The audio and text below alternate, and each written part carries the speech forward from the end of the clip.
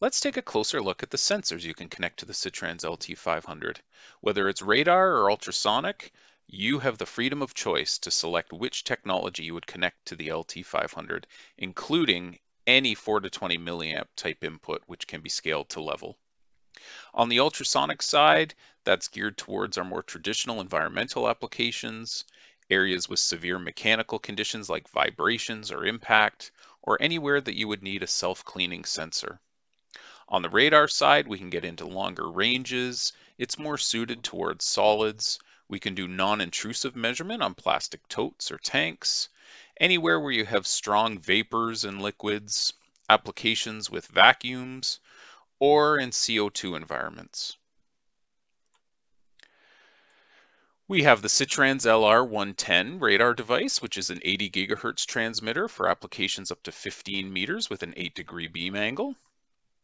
We have the LR120 radar device, which is also 80 gigahertz up to 30-meter range with a 4-degree beam angle. And we have the Probe LU240, an ultrasonic transmitter for up to 12-meter range with a self-cleaning face and a 10-degree beam angle. These are the sensors that you can connect directly to our LT500, which are supported and provide full transparency of diagnostics, echo profile viewing, and configuration. We can also connect any 4 to 20 milliamp device, which can be scaled to level, whether it's pressure, laser, another radar device. And from there, do all of our pump control, data logging, and alarm management. So for the milliamp heart version of the SITRANS LT500, these are the different sensor types that we support. On the ultrasonic side, starting with the XRS5, which is an 8-meter range transducer with a 10-degree beam angle. The EchoMax series are 10, 15, and 30 for up to 30-meter range with either a 6 or a 12-degree beam angle. The STH up to 12 meters with a 12-degree beam angle, which can also be fitted directly into a process connection. Our complete legacy suite of transducers all the way back to the original supply that we have ever created out of the factory are all supported by the LT500, as well as any 4 to 20 milliamp device. Again, could be pressure, could be a radar device, anything that could be scaled to level can go into the ultrasonic version as well. So those are our supported sensors on the ultrasonic side. Okay, just looking quickly at that legacy support, not going to go through the whole list, but you can see it here.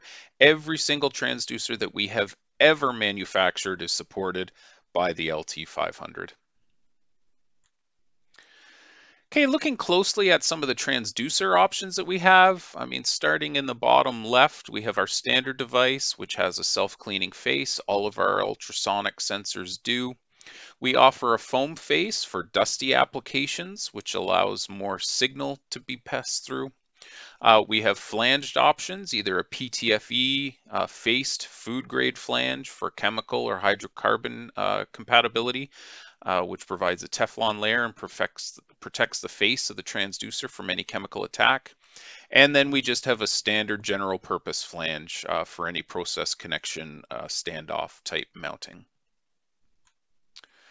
Okay, looking at our current transducer product offering, we have the STH, the XRS5, different approvals on the STH, and you can see the different temperature ratings, the XPS 10, 15, and 30, and all their different approval areas, and where the different beam angles, ranges, all come into play. So just to give you an idea of which transducer might be most suitable for your application, kind of a quick little chart showing the different characteristics and how you can easily select your transducer to meet your application needs.